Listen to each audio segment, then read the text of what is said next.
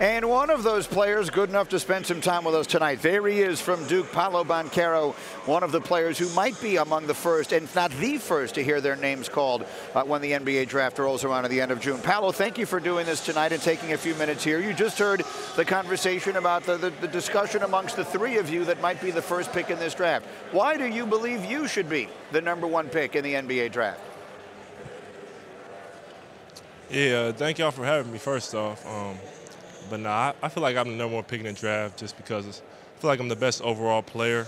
I feel like I check all the boxes, whether that's being a great teammate, being able to be the star player, or doing whatever the coach needs. And, I've been a winner my whole life, won everywhere I went. And, when I get to the NBA, that's going to be the same goal for me. So just combining all those things and knowing what I have to work on to be better is the formula for me. Well, we all saw you as a freshman leading Duke to the Final Four this past year as part of the last group ever to play for Coach K, the legendary coach at Duke. How would you describe what you learned from him? What is the most important lesson you learned playing the one season that you did for Coach K? Yeah, with Coach K, you learn something every day, really. But the main thing I really took away from him was, no matter what the situation is or where you are, always, presenting yourself in a strong way. Whether that's on the court, off the court, never showing your opponent weakness or fatigue, always looking like you're ready for the next play. And then off the court, looking presentable, looking like people can come up and approach you and being, a genuine person. That's probably the biggest thing he taught me. Well, Paolo, you definitely pulled that off, no doubt about that. Congrats to you. I've got to ask you, just strictly, not leadership, not character, we ain't questioning any of that. Just strictly on your game, when you look at your game and you know what you know about the next level, from day one, what is an NBA team getting when they get you? Yeah, from day one, they're going to get versatility for sure. There's not a position I can't play. There's not a place on the court where I'm not comfortable. So, with the ball in my hands or without the ball in my hands, I'm going to be all right. And, I'm going to be an instant impact. I'm ready physically, I'm ready mentally, and I'm just ready to get to work. Forgive me for this predictable question, but a lot of times when guys are coming out of college, people always ask what I'm about to ask. If you look in the NBA and you look at a particular player, a particular star, what star do you believe your game most mirrors or ultimately will most mirror?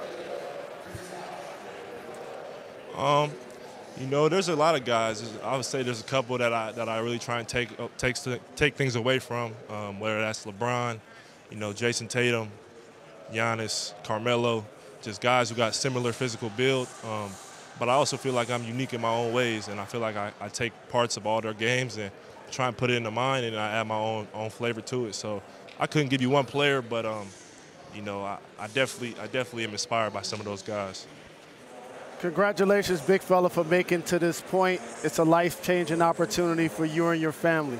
But I want to ask you a question about off the floor, because once you walk across that stage, your family and friends are going to become employees. So who in your life is going to help you navigate those relationships going forward? Yeah, really my mom and my dad, they've been there for me the whole way, growing up. And my mom being a professional basketball player and a coach, she showed me the ropes from a real young age. So, I don't see why I would go any different now that I made it to the NBA. I'm going to keep listening to her, keep listening to my dad, and they'll guide me in the right direction for sure. And I got to ask you this. What are you wearing on draft day? Yeah, that's to be determined, I came in the lottery, had to throw on something nice, but draft day still in the works. Paolo, it was a pleasure to watch. Congratulations on all the success and best of luck tonight, and especially at the end of June. That's Paolo Banchero again, the fantastic freshman. Yeah, he got game. May very well be the #1 Jalen pick Rose in the here. draft. Thanks for watching ESPN on YouTube. For live streaming sports and premium content, subscribe to ESPN+.